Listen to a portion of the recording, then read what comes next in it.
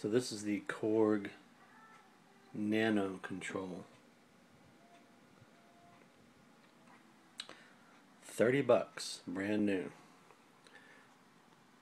And if you hate mixing with a mouse as much as I do, this is awesome.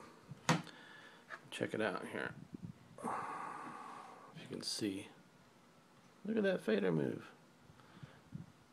It's also got a mute and that was a solo actually, and there's the mute. So all the faders move each channel.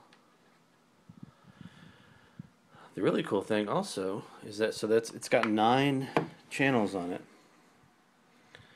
but it has 4 scenes. So this scene 1 is for channels 1 through 9 basically, and then you can do channel 2, 3, and 4. And so basically you could have channels 1 through 9 or tracks. You know, this would control tracks 1 through 9. Then you go to scene 2, and that would control the next set of tracks, and etc. So you could have up to 36 tracks controlled by just scrolling through the scenes, and each one, these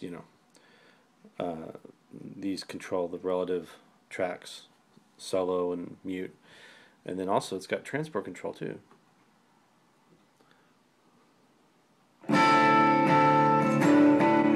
Stop.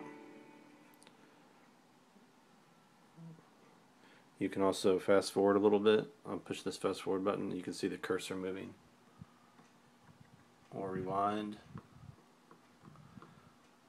Press play. Press stop. It's also got a record button too. I haven't tried that yet, but I imagine it works just as well.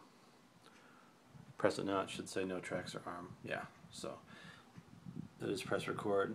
And it said no tracks are armed, which is what it's supposed to do because no tracks are armed right now. Anyway, just thought I'd share it. It's awesome. Love it.